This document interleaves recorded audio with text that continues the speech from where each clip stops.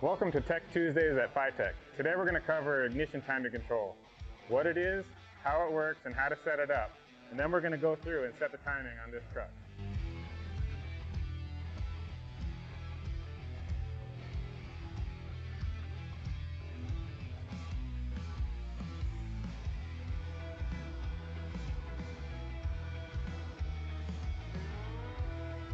Ignition timing control is using a distributor with a 2-wire pickup to send a signal to the computer. The computer will send a signal to the ignition coil to dwell it and make a spark. In order to set up a distributor to be ignition timing control capable, you'll need to disable the vacuum advance, lock out the mechanical advance, and install it in the engine properly. To lock out a distributor, you'll first need to press the pin out. You can do that with a punch and a hammer. Take the gear off, remove the locking screw, take the mechanical advance weights and springs off, pull the shaft out a little bit, rotate it 180 degrees, put it back down, reinstall the locking nut on the threaded screw here, reinstall it in the engine with the proper timing for initial startup. This is an HEI distributor. These are not readily set up for being ignition timing control capable. So if you have one of these, you can keep it and use the TAC input, but to set it up with ignition timing control is beyond the scope of this video. Another thing that you'll need to use on our ignition timing control setup is a phasable rotor. A standard rotor is positioned with the rotor tip directly on the tooth of the reluctor wheel. With our system, we are advancing the timing from there, and you may experience arcing underneath the cap. With a phasable rotor, the rotor tip is advanced with relation to the pickup wheel on the distributor. This allows the arc to be minimized or completely eliminated. It will allow the rotor tip to line up with a post on the distributor cap. If you don't use a phasable rotor, you may be limited to the amount of advance you can increase from the base advance. With a non-phasable rotor, you may be only able to adjust about 15 degrees from the base timing. With a phasable rotor, we typically are able to do 28 to 30 degrees above the base timing before arcing becomes an issue. The phasable rotor is adjustable. We want to advance it approximately 1/2 to 3/4 of the width of the rotor tip.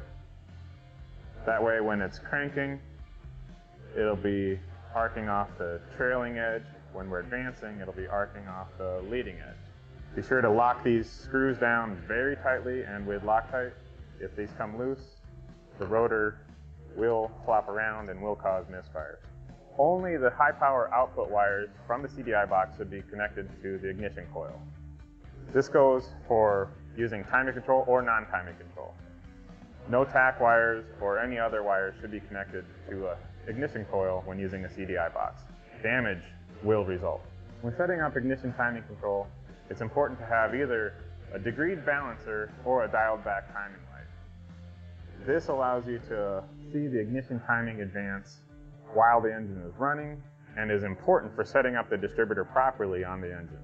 To set up ignition timing control with a FiTech EFI system, there are 3 important things. Connecting the 2-wire input to the distributor's 2 wires. Make sure these 2 wires are twisted together to reduce RFI interference of itself. Connect the key wire from the coil, from the key switch, and connect the coil output to the coil directly. There should not be any ballast resistors involved. The ignition coil works by having voltage and current pass through it during the coil dwell. The computer controls the dwell and the end of dwell. The end of dwell is when the coil is disconnected suddenly. The coil has a magnetic field buildup that collapses and generates a high voltage. The coil acts as a transformer. It sends high voltage out the ignition wires to the spark plugs and causes a spark, which ignites the fuel and generates all the power that your engine makes. The purpose of ignition timing control is to deliver the spark to a cylinder at the right time. If the spark is not delivered at the right time, some of the side effects could be ignition knock or very poor efficiency.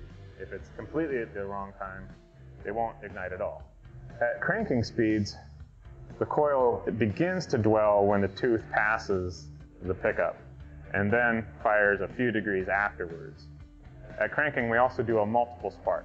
So after the first spark, there's a short delay and then a second spark is generated with enough time to deliver the spark to that cylinder. You can hear that with this spark plug right now.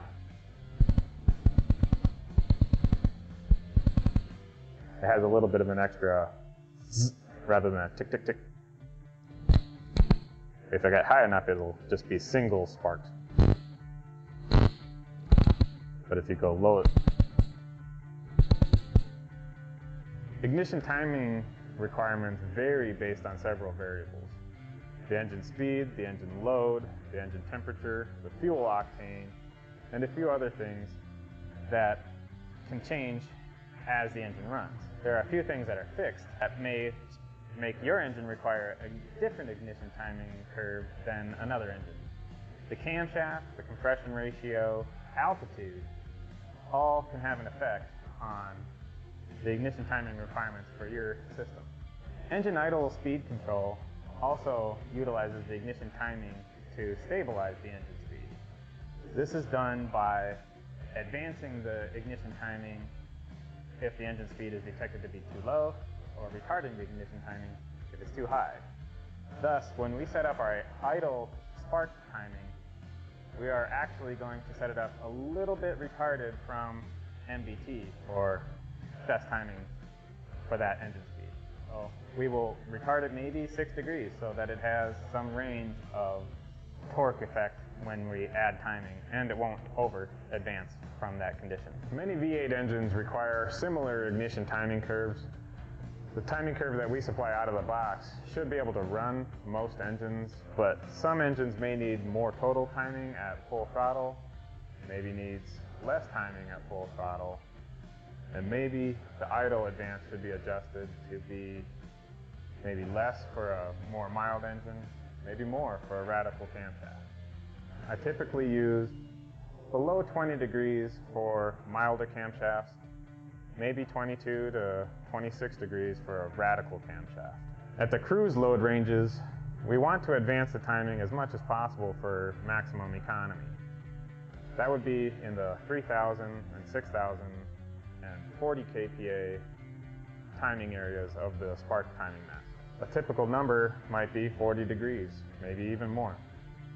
Mechanical advance and vacuum advance maybe go as high as 50 degrees, but with our system, based on the limitations of the base timing and under cap arcing, we may be limited to 40 degrees or maybe 42 degrees. You can experiment to see, does your engine misfire if you advance further than 42.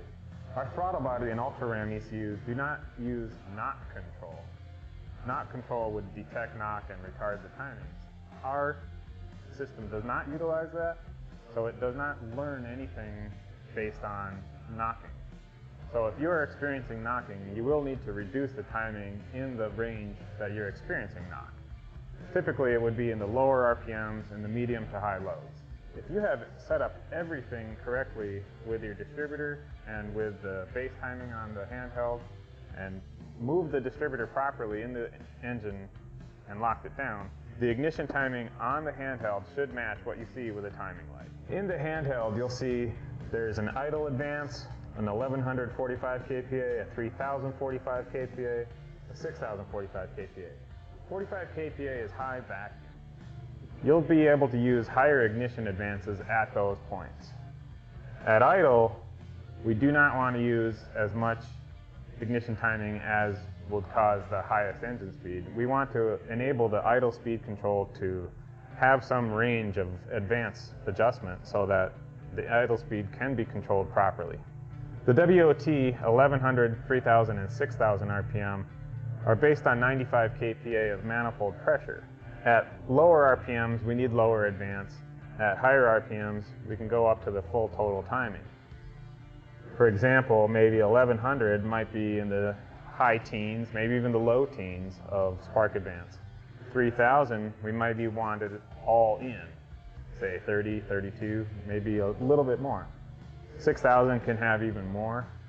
And this is harder to replicate with a mechanical advance on a real distributor, but with a computer, we can do that.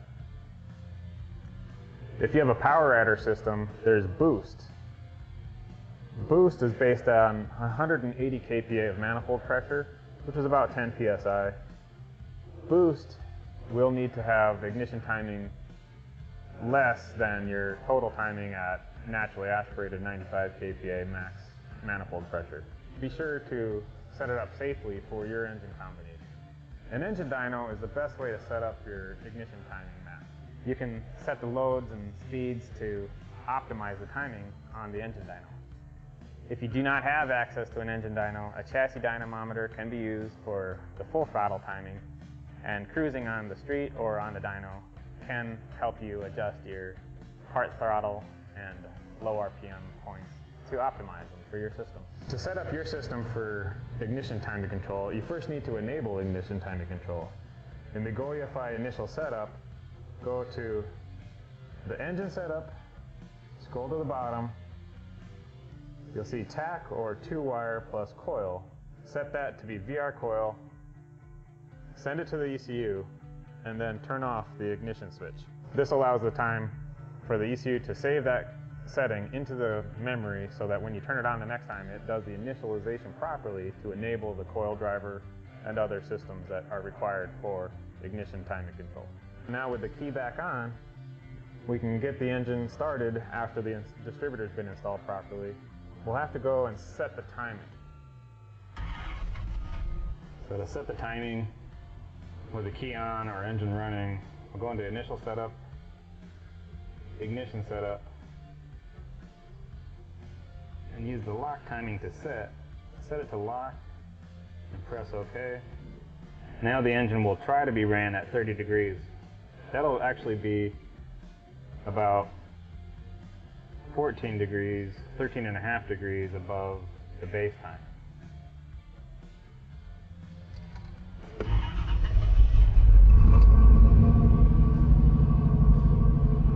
We can see in the dashboard that it actually is commanding 30 degrees. So now we go to the engine, use the timing light, rev the engine to 2000, check the timing. Hopefully it's 30 degrees or move the distributor to get it. Then check again at 4000. At 4000, the timing at the engine should still stay 30 degrees.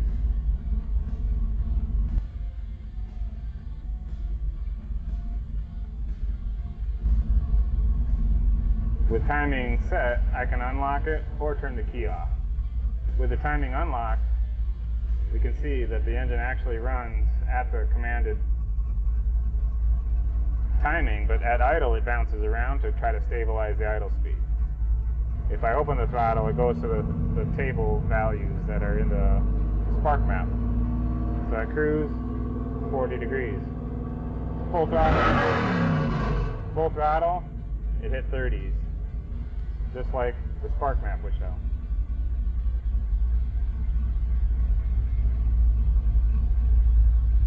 So the idle will bounce around 20, depending on the RPM. Cruise, 43. Full throttle, 29 to 33. So that's how you set up the ignition timing control with a FiTech EFI system. If you're having any troubles, please refer back to your instruction manual. If you really need help, call our tech support. We'll be glad to help you. Comment below with any questions you might have. If you want to check out more of our Tech Tuesday FiTech videos, click here.